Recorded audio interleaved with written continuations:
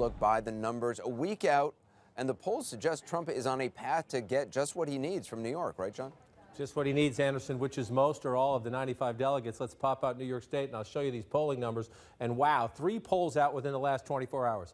Trump at 60 in one, 55 in another, 54 in the third one. And look at the big lead. John Kasich running second in all 3, but that's a very distant second, 30, 40 points back. Ted Cruz in third place. I won't even break down the demographics, whether you look at this by age, by gender, by income, by ideology. Trump wins by more than 30 points in every demographic group we usually break down for you. What does that mean, Anderson? It means week's a long time in politics, but it looks like he's on a path to win big. What he needs is most or all of the 95 delegates out of New York. These poll numbers tell you he has a chance to get most or all. Some of the delegates, a lot of them are awarded by congressional districts, so it's a chance he loses some. But if he's around 55% a week from now, he's going to get 75 or more, maybe all, 95.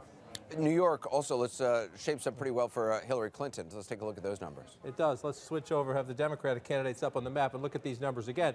They're not as great as Trump's numbers, but again, 3 polls in the last 24 hours, 50, 53, and 55. In each case, a 13, 14-point lead over Bernie Sanders. Hillary Clinton has to like this in her adopted home state because Sanders needs a win in New York because of the big basket of delegates. And Anderson, let me just take a quick look here. We did look closely at the attributes here because it's a bit of a closer race. Bernie Sanders does score better among younger voters, among voters who describe themselves as very liberal, but among African Americans, older voters in the suburbs and upstate, Hillary Clinton has clear advantages. It gives you a sense, again, a week is a long time, but right now she is on a path to get a win in her adopted home state by a decent margin with exactly what she needs to keep her big delegate lead over Bernie Sanders. And that advantage among African Americans is important not only here in New York.